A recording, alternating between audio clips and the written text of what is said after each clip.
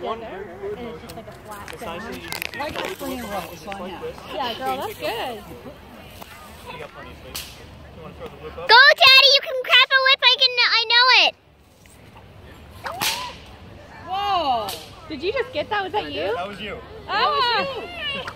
You know, I will say Oh my God! as a kid, I had one, but it didn't have this. It was like I love the disbelief. It's like, that wasn't probably a carrot whip or something like what he's talking about. Yeah. And I had That's one as a what kid. I had. That's what he was talking to you about. And I had then one. Mine was like woven. Can I do it again?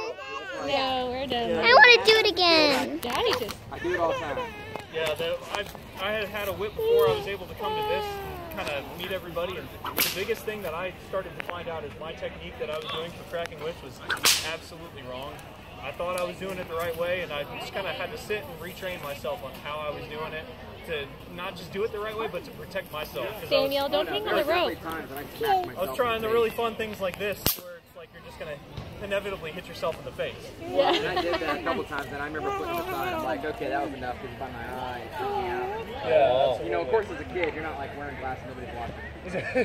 You know. You're just being, you're having fun. A little boy. Yeah. Irresponsible. Yeah. All right. Everything gets fun. Yeah, well, thanks, man. Absolutely, my pleasure. What's your name? Jonah. Thank you so much.